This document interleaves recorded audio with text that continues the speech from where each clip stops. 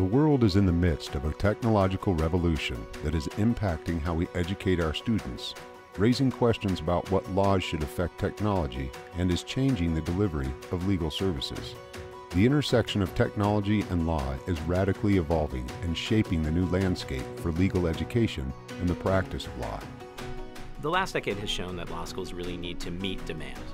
And demand is not static. Demand changes in light of the new needs of the time. And it seems like in that same 10-year period, we've seen an acceleration in the kinds of changes that happen, not just in law, but in other professions.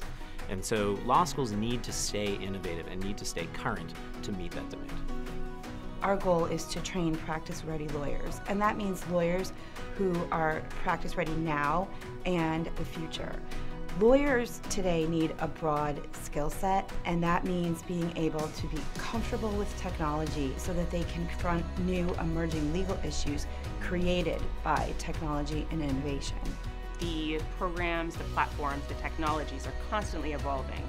So we need to make sure that our students are agile and able to adjust and adapt to the changes in the technology. So I think that the familiarity and determining what the purpose of the technology is and how it can actually be used to make them effective and efficient practitioners. Technology is impacting what lawyers do in two ways. First is how we practice law. Things that used to be done manually are now involving technology. And secondly, technology is impacting the substance of law. So there are many questions being raised about the use of technology that lawyers and judges and legislators are going to need to answer.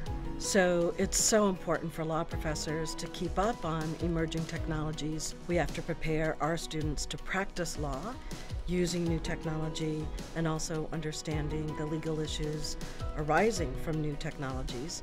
But also, law professors write articles and give speeches that help judges and legislators understand what maybe the answers should be from the new questions being raised by emerging technologies.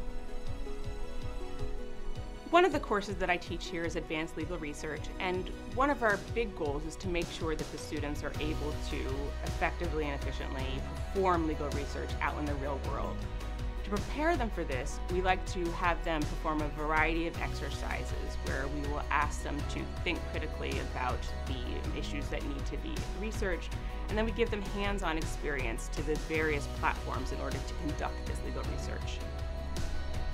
Law schools today really need to be focused on what's happening out in the world, and that requires us to innovate our curriculums with things at the intersection of law and technology, blockchain and the law, cryptocurrencies and other financial instruments, things like robots and AI and how those things are changing the law in places like contracts and property.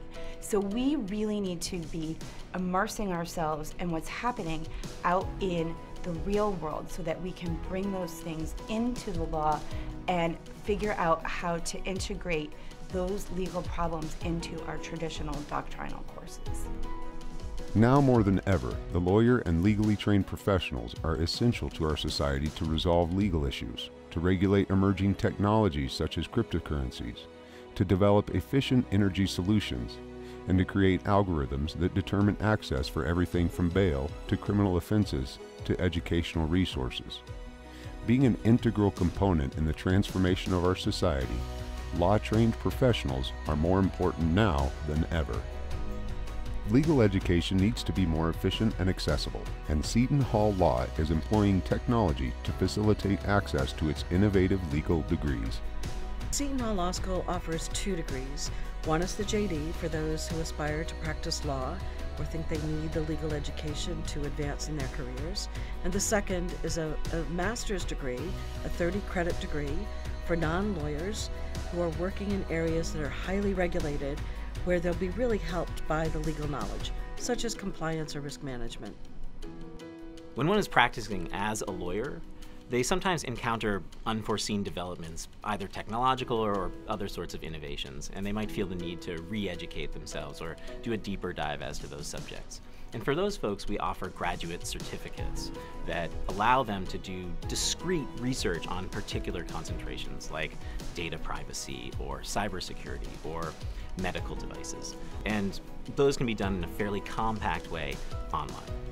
We have a weekend program whereby students attend law school for 8 weekends a semester, doing online activities and studying in between.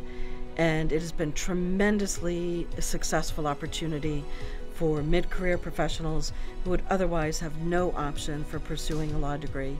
And we're very proud of that degree, and it's been very successful.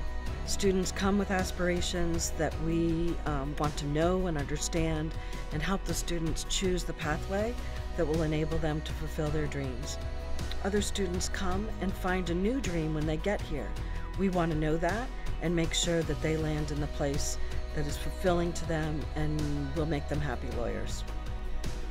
To learn more about Seton Hall Law and how we are the lead provider for those working in highly regulated industries that require cross-pollination of skills and knowledge, visit us online at law.shu.edu.